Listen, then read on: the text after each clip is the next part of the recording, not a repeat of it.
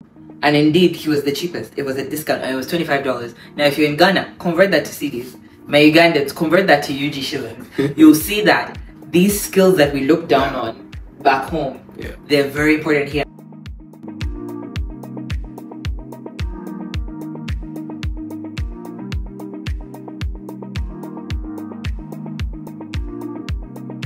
Hello, welcome back to Link TV. Today, we have a special guest who will be joining us to talk about the incredible benefits of being an international student here in Canada. Whether you are considering studying abroad or just curious about the experience, then this episode is for you. Please join me in welcoming my pastor who goes by the name Philippa. Hello, Pastor Philippa. Welcome to Link TV. Thank you so much. It's an honor to be here. Finally, I get to be on Lane TV. Okay, Pastor Philippa, I have you here to talk about the benefit of being an international student here in Canada. Let's go.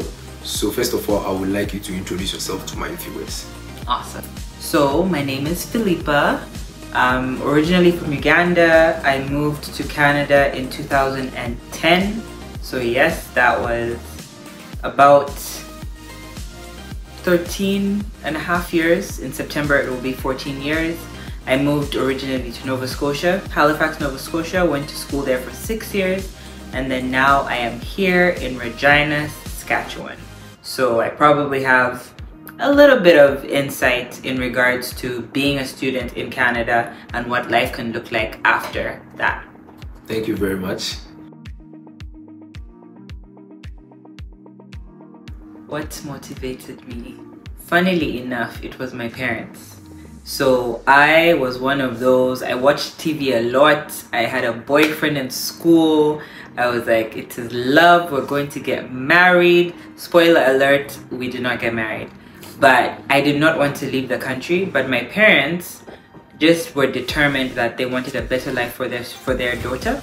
And school was one of the avenues that they could use. And so they decided, they did the research. They found this university called Dalhousie University. It had the course that I had been talking about doing. They did the paperwork, the application for the visa, for school, everything. By your parents? Yes. And then they let me know it was not a choice. I was going, whether I liked it or not. Okay. And I ended up in Canada. Sounds good. Yeah. Yes.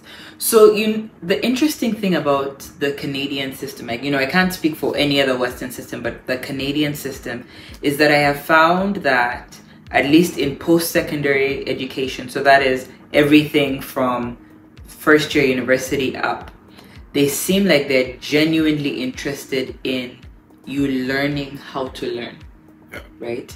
They're interested in you applying yourself. So you'll find many students, especially those of you who maybe you went to school back home for university and then you moved here. The number one thing that I hear people talking about is the amount of work that they get you to do. Yeah. The amount of assignments, the amount of tests, the amount of all these different things. But it's because the Canadian system is designed to teach you how to learn, to teach you to apply yourself, to teach you to have critical thinking, to teach you how to be reflective, to teach you how to be observant. Why? The system is designed that those skills are required for you to be able to excel in any jobs that are not your minimum wage jobs.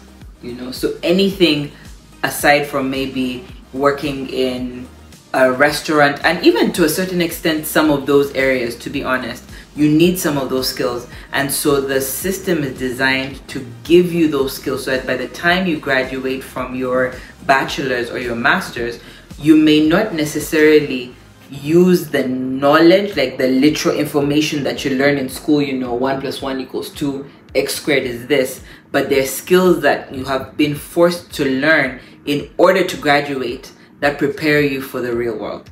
So that's one of the big things that I have found going to school in Canada versus going home. Back home you hear things of professors who hail themselves because the highest grade is a 75. Yeah.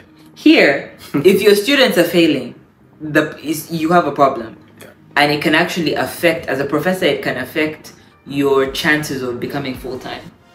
So you see what they're doing is they want to push professors to teach so that the students can actually learn and leave with something that benefits them. So that's one of the things that I have found is unique about the quality of education here in Canada. That's good.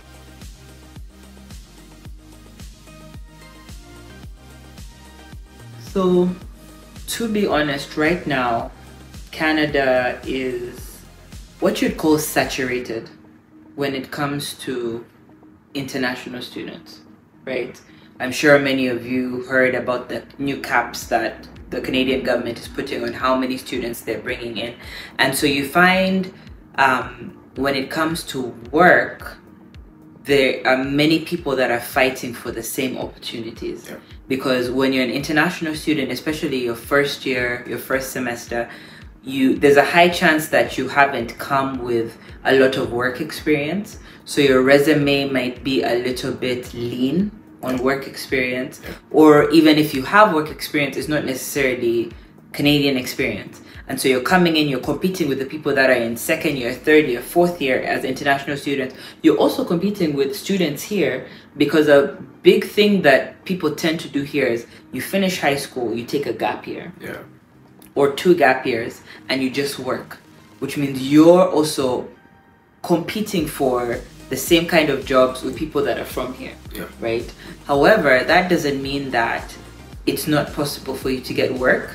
It just means that you're going to have to be persistent. Number one, you're going to need to learn how to sell yourself, and the only way that you're going to be able to sell yourself is if you know who you are, you know your strengths, you're able to show up and be present. Because one thing that I've noticed is in Africa, well, I'll speak for Uganda. Okay. You confirm if it's the same in Ghana. Yeah. We have a culture that encourages people to sort of keep calm, right? Like if you have a very big presence, it's like, oh, you're showing off or whatever, and so there's a less chance of you getting that kind of job. Yeah. Whereas when you come here, when they see something like that, they see someone who's maybe unsure, you're incompetent, right? And so they'll pass you and go to someone who is more assertive. And so you find now, even right from the get-go, when you go to drop off your resume, what's your presence? How are you interacting with the managers? Are you being quiet? Are you being timid? All those things will deter them from even looking at your resume over all the other people that are there. But if you bring that to the table, then you find that you probably have a better chance. And as far as what the specific job opportunities are, most of it is going to be, say, things like retail, so stores, restaurants, construction work, casual work. If you come, a lot of master's students tend to come with experience from before. So maybe let's say you were an accountant before, you know how to do bookkeeping. All those kind of things can help you to gain access into those other job opportunities. Many people right now are trying to get into the healthcare sector because during COVID there was a shortage. But the truth is, there was a shortage. They brought many people in, foreign workers and all of this. So now that area is also saturated. Yeah. Something that I encourage people to do that many people don't think about doing is small businesses. Because if you come and you're starting a small business, you're fulfilling a need that's present, you find that you don't have to rely on the job market. You know, right now, a lot of jobs, especially for students, you're not contract. Sorry, rather you're not full-time. Yeah. So you find maybe it's a 2-week contract, 3-week contract. So you're always on the edge. Am I going to have a job next week? Am I going to be able to pay? So being able to get a skill. If you're home, learn how to cut hair. Learn how to do hair, like braid hair if you're a girl. Learn how to do nails. Learn how to sew. Learn how to clean.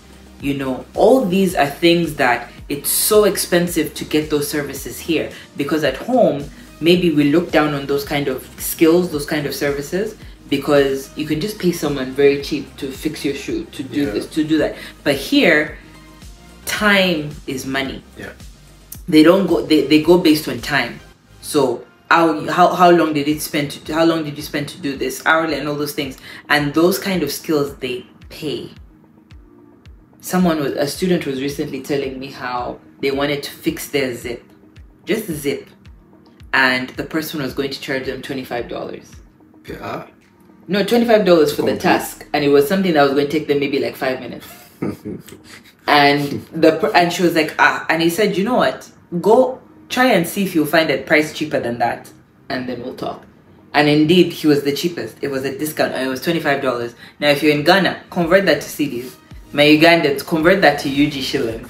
You'll see that these skills that we look down on back home, they're very important here, and something that is easy to start up. You don't need much money to begin it. I would really recommend that for every student. Think about a skill, learn a skill back home, come, be a solution to a problem, and you'll find that it will actually pay your way through school.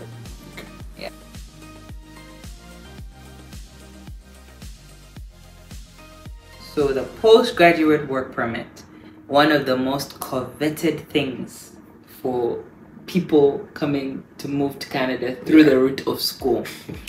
It is a work permit that you automatically get once you finish school in Canada if you have gone to a designated learning institution and if you have completed a course that is longer than 8 months, I believe. So if you're coming for a short course, 3 months, 4 months, you don't qualify to get this. Also, if you are going to, I think they call them private partnerships. These are maybe private colleges that are partnering with a designated learning institution to offer some of their school. Before you used to be able to qualify to get the postgraduate work permit, now you don't. So it's very important that you look for a designated learning institution. Now, how the postgraduate work permit works is the length of study that you did in Canada will equate to the length of the permit that you're given if you're in undergrad. If you are in your master's, as of December 2023, they changed it. So I'm going to touch on the undergraduate side because that's the most stringent side. If you come to school for an 8-month program, you will get an 8-month work permit. If you come to school for a 2-year work program, you will get a 2-year work permit. I believe once you do, or at least when I was in school, 3 years and above, you would get a 3-year work permit. So for example, if I did a 4-year bachelor's, I would still get 3 years. Seems 2 years are also getting 3 years now. Okay, so maybe they've changed it. So they've changed it from what it used to be when I went to school. And what the purpose of the postgraduate work permit is to give you time to find a job, work, become eligible for permanent residence, and apply for permanent residence. That is what the purpose of that permit is. Because what they want in Canada is once you've gone to school in Canada and you've graduated, it's in Canada's best interest that you stay here and you work and you become a permanent resident. So that's the incentive for the postgraduate work permit. The important thing to note is you can only apply for it once and you cannot renew it. So if you, let's say you want to do 2 programs, I'll give you an example. In my case, I came to school for architecture. Architecture in Canada, you have to do an undergrad and you have to do a master's. The undergrad is 4 years, the master's is 2 years. At the end of the 4 years, I had the option of stopping my, graduating from the bachelor's, applying for the postgraduate work permit, working, getting PR, which is permanent residence, and then going back to do the master's and get my full architecture license. In my case, I didn't end up doing that because a lot of people, when they take a break in school, it's hard for them to go back. So you just have to think, if you're in a program, maybe you want to do medicine or something like that, it's probably a better idea for you to come, do maybe a 2-year diploma, break, apply for your postgraduate work permit, work a job, get your permanent residence, then go back to school now as a permanent resident, cheaper fees because you're not paying the international differential fee, and then you go on, right? So it just depends on what your resources are.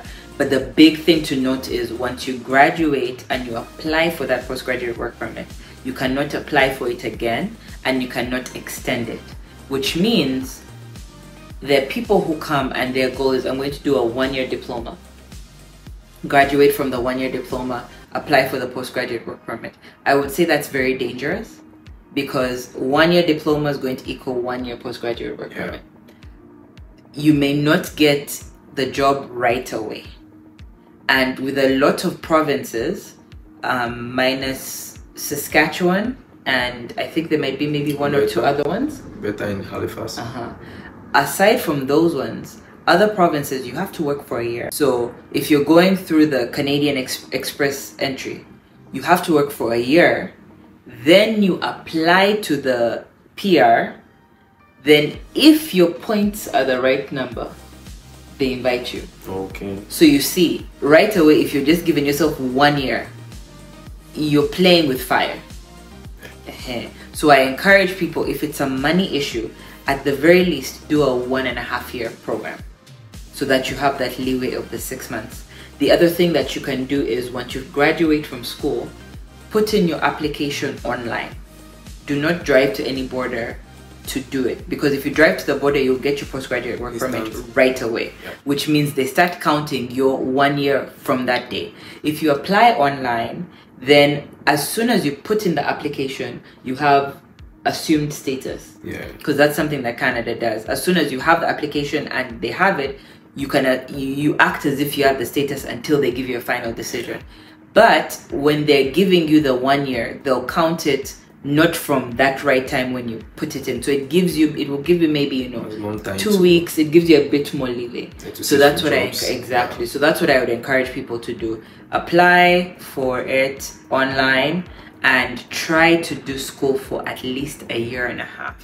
If you can, 2 years, but I know financially that might not always be easy. So at least 1.5 years. The other thing is, people think that it's based on, so if you were in Canada for 2 years, maybe it's a 2-year program or a 1-year program, but you're doing it bit by bit, 3 courses every semester, so it takes you 2 years to do it. That doesn't matter. As far as CIC is concerned, the program was meant to take 1 year, so they consider it 1 year of school. Hopefully that makes sense. Yeah, it makes sense. Awesome.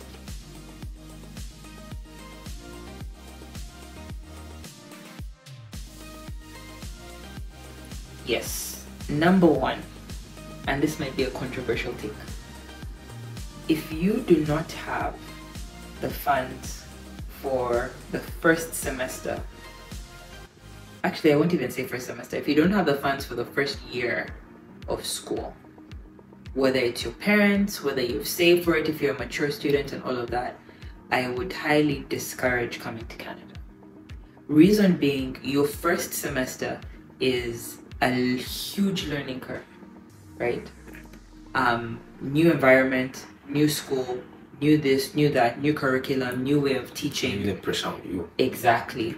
And if you're coming without those funds, it means that you're going to have so much pressure to try and find work. Like, your focus won't be on adjusting to school. Your focus is going to be on finding work. And so what many students find is they come, they're so focused on finding work, and then they fail their first semester. What does that mean? That means that you're already incurring more money that you're going to need to spend to redo those classes. And if you came with, let's say you applied for a 2-year program and you got a 2-year work permit, 2-year study permit for a 2-year program. If you have to redo classes, you're going to have to apply for a permit extension, which is more money. So you realize that you're starting off setting yourself up for failure.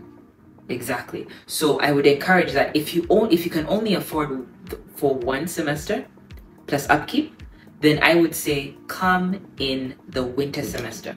Is it going to be hard to adjust? Yes, because temperatures are cold. You're going to have to get your winter gear and all of these things. And I know many of you will say, oh, I'll buy my winter stuff back home. To be honest, what you buy back home will not be winter appropriate. Yeah. I would say maybe they are 20 degrees jackets. They're not even up to 0 degrees. Exactly. So, but if you can only afford your first semester, come in the winter semester. Why? You will not have to work for that first semester. You'll adjust, you'll do all these different things. Maybe towards the end of the semester you start looking for work. Then you'll hit your summer semester. Summer is not compulsory for school in Canada, so it will allow you to do that. Then now you can continue. I know many agents advise people, come in the summer, you can work. It is very dangerous. Why? Because you're not allowed to start work legally until you have started school. Which, do many students do it? Yes. But I can promise you right now, the Canadian government is shifting and scrutinizing international students, scrutinizing immigration, scrutinizing all these different things. Many of you say, oh, how will they know that I was working? The honest truth is, in Canada, systems are connected. When you apply for school, you get your work permit, you get a UCI number. When you come here and you apply for your social insurance number, which is what you need to work legally, they ask you for your work permit. They'll get your UCI number and connect it to your SIN number, which is the social insurance number, which means anytime you are paid properly by a legitimate company, those records are there. Now, does CIC always talk to CRA, which is the Canada Revenue Authority? No.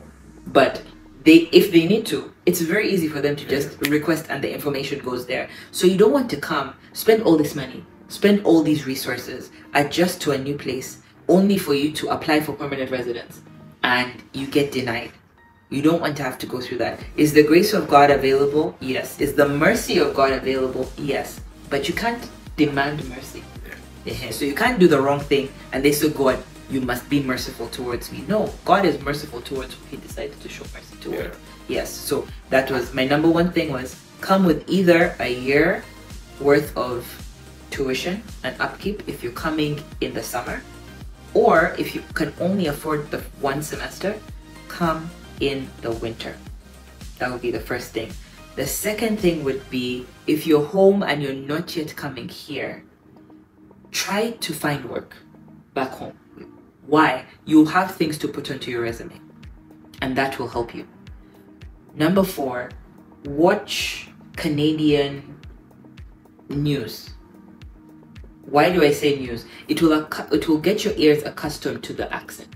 It will get your ears accustomed to the vocabulary. You notice I say news, not movies, because movies, social media can be very informal, but news, they'll be very formal. And that is probably how your professors will be talking. So it will help you get adjusted before time. What other advice would I have? Reach out to people if you know people that are here, because they can help you, especially if you know people that are going to be in the place that you're going to, the city that you're going to be going to. They can help you have a softer landing. Maybe you can crash with them for a week or so. They can look into apartments for you. Ask them real honest conversations and questions rather, because they can tell you the cost of living, real things that if you're using, say, an agent, they won't tell you, because the agent just wants you, they want the money. You know, so talk to people. Sign up for Lane TV, follow him on Instagram, follow him on TikTok, because he has so many tips. He shows so many things. He does stuff like this. I promise you, there's information out there if you just look for it and apply yourself. You cannot go wrong with more information. So yeah, that would be my advice. Thank you very much. As we conclude today's discussion, it is evident that being an international student here in Canada offers a wealth of opportunities and experiences. From world-class education to studying and working at the same time, post-graduation work permits, language skills, and network. I can say these benefits are truly remarkable. We hope that from Philippa's insights, you've gained some valuable information on what it is like to be an international student here in Canada. Thank you, Pastor Philippa, for joining us and sharing your experiences and insights. And thanks to the subscribers for tuning in. And if you're not a subscriber yet, what are you waiting for? Just press that button you see there, subscribe. Press it. I promise your life will change. Until next time, take care and keep exploring. Bye. Bye.